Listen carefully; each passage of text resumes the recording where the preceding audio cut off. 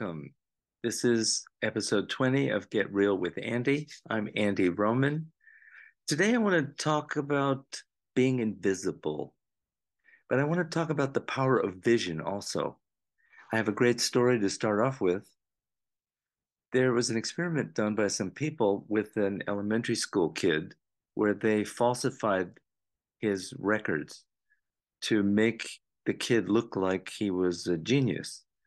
And these people showed these records to the teachers, and the teachers said, "Oh, that explains why he's so calm or looks bored in class because he's bored. He's bored with this. He's too smart for all this." And so they actually started treating him differently because their vision of the kid changed. And are you ready for this? Not only did the child's performance in school seriously improve, but his IQ also went up. And so the vision, the external vision of that kid is just so powerful. And, then I'm going to jump around a little bit, but there's some people that grow up in large families. And if they're not the oldest or the youngest kid, they tend to be more invisible in terms of not being so forthcoming with their feelings or their needs or not, addressed so much, especially kids in large families. And so there's this sense that they're not seen by external people, parents, and they become more invisible. And these people, and actually, a lot of us, most of us, we end up carrying secrets. We end up carrying our own private ruminations about things that we don't know who to share that with, and sometimes we never share it. And sometimes our deepest thoughts and ruminations only show up in our dreams. And that's when our defenses are down and we're actually, the dreams show what we're really dealing with. That invisible is really a burden. Nobody should be invisible. And when we carry things within us like secrets or secret ruminations, we're then invisible. And the more we carry, the more burdensome and the less visible we are. I might have mentioned this in another episode, but I actually met a man years ago when I was a teenager. His name was Sidney Gerard. He was a therapist who wrote a book called The Transparent Self.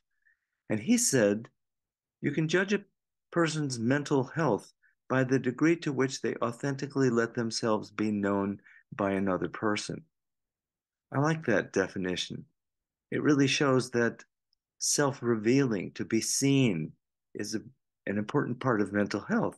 And of course, doing that is part of connecting with other people. So if the power of vision, the power of other people's vision is so potent for us when we are children, I believe it also contributes to our mental health and possibly our problems when we're grown-up people. I also noticed something else that I want to include in this episode, that when I ride on the image that I have, you know, when I ride, coast on the image of some kind of good impressions that you've had of me, some kind of reputation that I've garnered for myself, I actually miss out. That's an act of unconsciousness. That's actually me conceptualizing myself, losing actual sight, and actually becoming invisible to myself. My concept of myself is really a form of invisibility, of not seeing reality. And of course, my whole theme in this series is getting real, and that means seeing reality. So the power of vision, the power of actually being seen. I know that there are some things that are essentially invisible. Nobody can really see or know how I experience my own self.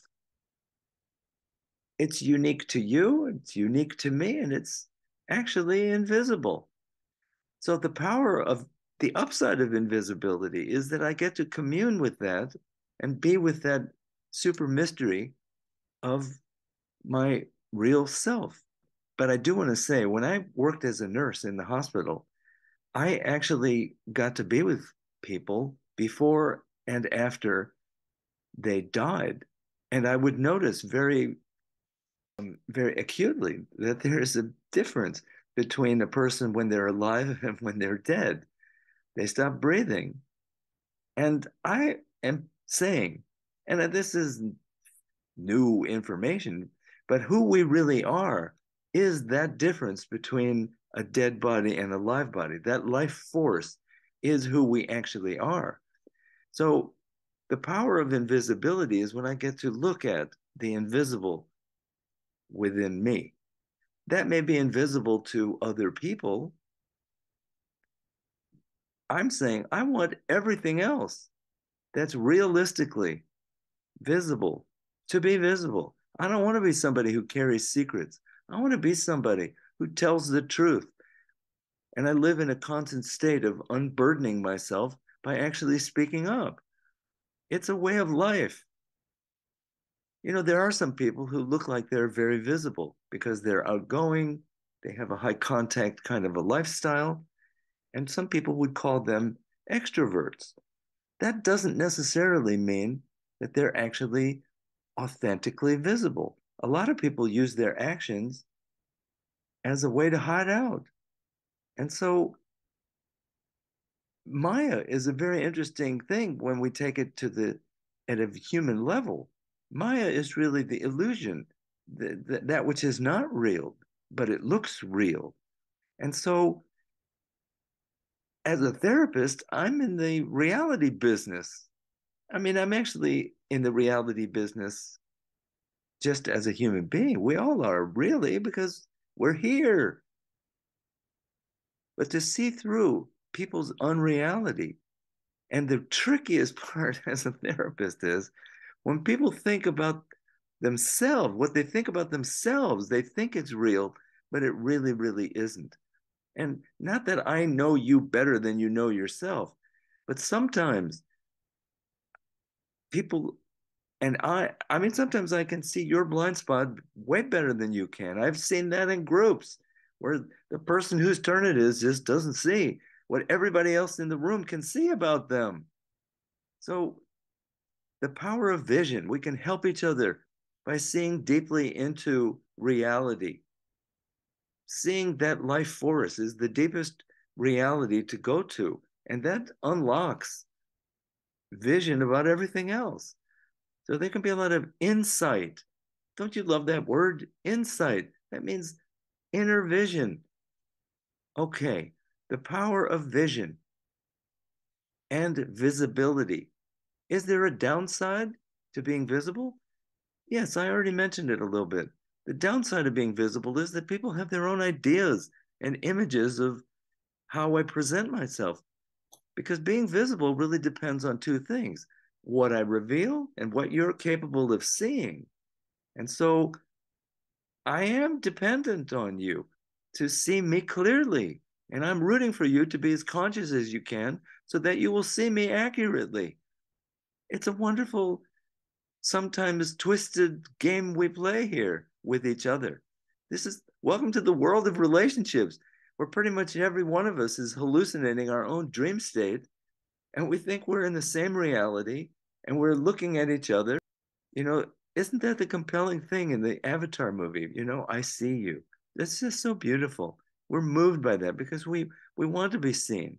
I want to be somebody who sees clearly, who sees you clearly. And I have to look into myself in order to do that. All right. I'm choosing a a visible life. I want to make myself visible and play large, even though there are risks in how you see me. May not be accurate. That's happened to me. Okay. Well, thank you for your attention. Thank you for, subscribing to this. Okay. Love you. Talk with you soon.